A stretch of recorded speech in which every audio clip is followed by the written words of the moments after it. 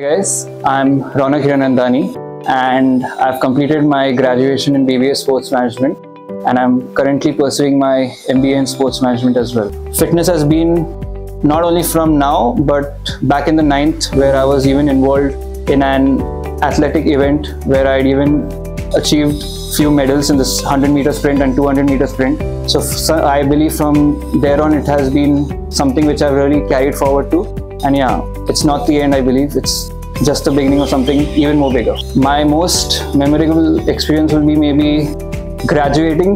That's the one thing, because over the years, I was something like who was not really very much into studies, but the day I graduated, it felt completely a pleasurable moment. That's the one thing. Even if it was just for the 2-3 seconds, but stepping onto that stage and receiving an award, that itself is a big plus point for me. And I would say it's not like only today, but there are many more chances which might come. It might be a failure, it might be a success, but again, I take a lot of pride with it. So I started off, my first internship would be where I had done in Maharashtra State Chess Championship. That was like for the under 14 level. Then I worked as an operation department at Pro Kabaddi Season 9, followed on with SFA, where it was a Mumbai Indians Junior Championship. So that was the main 3 events that I've currently worked with. And yeah, I take a lot of pride that whatever challenges come on my way, I've faced it with complete desire and passion.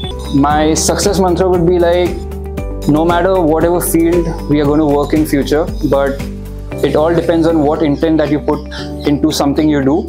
That really depends on, and it's all about hard work. The more hard work that you put in, you might even see failures, you might even be seeing success at some stage, but it's very important that you don't give up. Keep believing in yourself that no matter whatever obstacle comes in your life, you're going to beat it down and stay on top. My future goal is to work in one of the well-known organizations as well, maybe the JSW Group, the Reliance Industrial Group as well. So I have planned, or maybe even for an IPL team. So these are like my future goals as well.